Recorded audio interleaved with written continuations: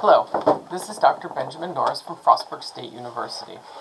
In this video, I'm going to talk to you a little bit about amine synthesis, but I'm mostly going to talk to you about what doesn't work, or what doesn't work as well as you would like it for amine synthesis. We're going to talk about alkylation reactions specifically. This is the first video of mine in a sequence of videos on amine synthesis and reactions, and in the upcoming videos you'll learn the ways around the issues with this particular approach. Right. And so, by this point, you might know that ammonia and correspondingly the amines are pretty good nucleophiles. They have a lone pair here. Nitrogen can donate that lone pair to form a new covalent bond. And so you might expect to be able to synthesize an amine like this one, a simple primary amine, through a pretty straightforward nucleophilic substitution reaction starting with an alkyl halide. Okay. And the reaction conditions might look like this. We're going to use ammonia as our reagent. And we get 1-butanamine as the product. Right. And I'm gonna let you know that this reaction actually works just fine.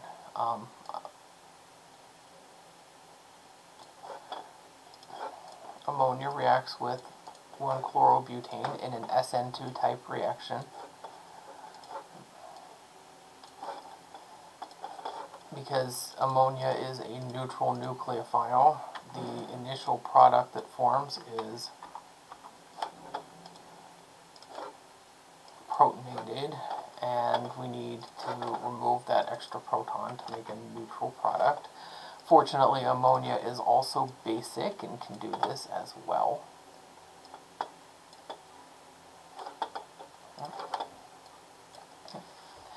And so on the surface this works. The problem is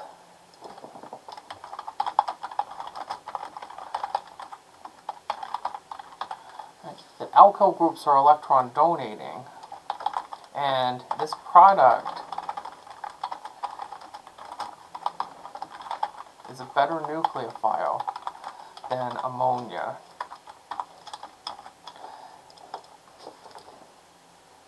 And now we have a problem. Okay. So let's deal with, let's explore the outcomes of this problem. Okay. So,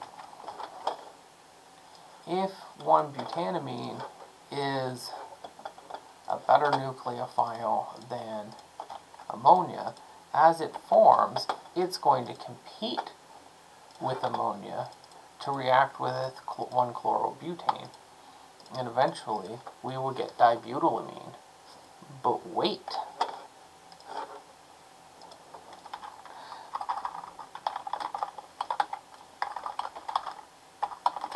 Dibutylamine is more reactive still.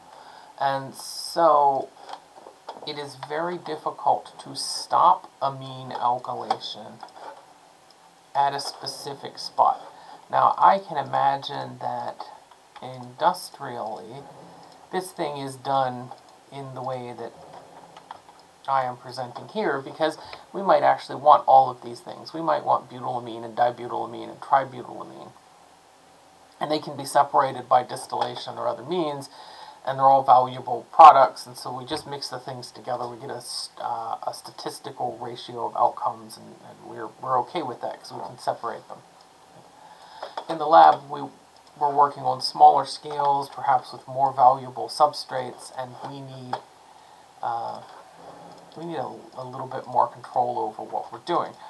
But I'm not done, because 3 alkyl groups still makes a better nucleophile than 2. And tributylamine is still reactive as a nucleophile and can continue to react with equivalents of chlorobutane if they're there.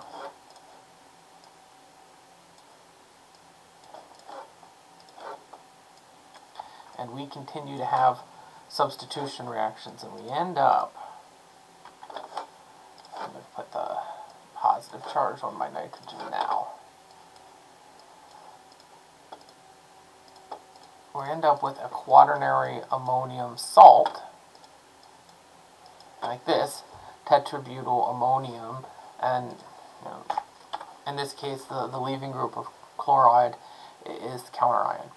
This is kind of counterproductive. Now, you might want this. These compounds that look like this make good phase transfer catalysts. They're emulsifying agents. You might want them. But if you want anything other than this, or if you want an amine that's got, you know, different groups, like more than one type of hydrocarbon group on the nitrogen, this strategy is not going to work very well. All the other strategies for synthesizing amines start by synthesizing another functional group that can be converted into an amine. And so in the upcoming videos, you're going to learn about the Gabriel amine synthesis, which does an SN2 reaction on an alkyl halide, but there's only one nucleophilic equivalent. The product is not nucleophilic. And so you know, we can stop after a single substitution, and then you're going to learn about the conversion of other functional groups to amines by reduction reactions. There are numerous functional groups that can be converted to amines by reductions. This behavior of amines is a little bit like the behavior of thiols and sulfides, which continue to be really nucleophilic even after they've been alkylated once. And so ultimately, the methods we use to synthesize amines need to require avoiding that behavior and starting with other functional groups that can be converted. And those will come up in the upcoming videos, as I've said. Thank you for watching.